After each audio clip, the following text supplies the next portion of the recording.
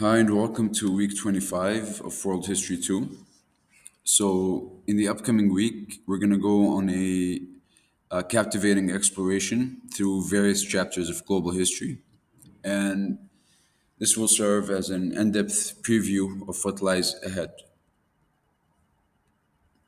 So, we're going to begin by describing how Japan began to build an empire. Japan's path to empire building is a fascinating tale of modernization, militarization, and expansionism.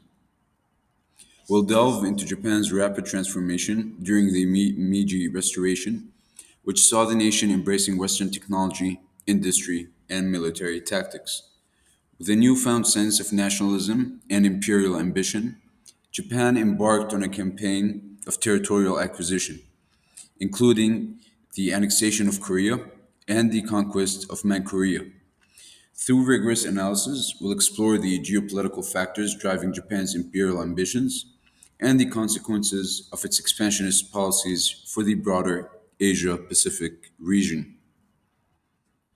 Next, we'll be describing how Europe and the US built colonies in Southeast Asia. So, the colonization of Southeast Asia by European powers in the US represents a pivotal chapter in global history. We'll examine the motivations behind Western imperialism in the region, including economic exploitation, geopolitical competition, and the spread of Western cultural and religious values.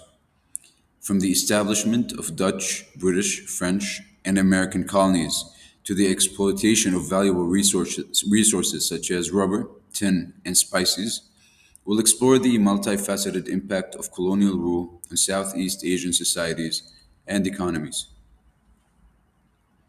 Third, we'll be explaining how imperialism spread to the islands of the Pacific.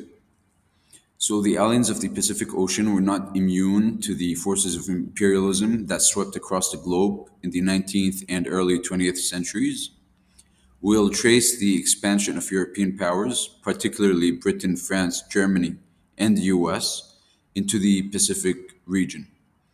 From the annexation of Hawaii and Guam to the colonization of Fiji and Samoa, we'll analyze the geopolitical strategies, economic interests, and cultural dynamics that drove imperialist expansion in the Pacific.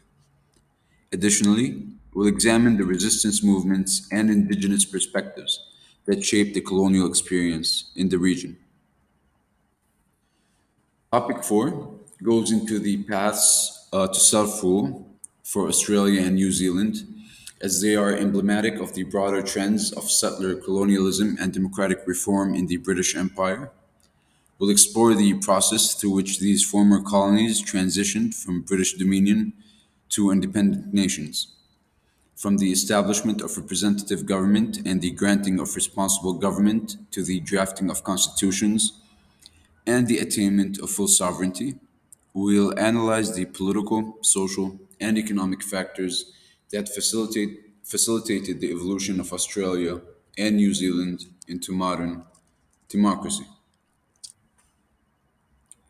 Finally, we'll be identifying the political problems faced by new Latin American nations. So, the period following Latin America's independence from colonial rule, specifically Spanish rule, was marked by political upheaval, instability, and social unrest.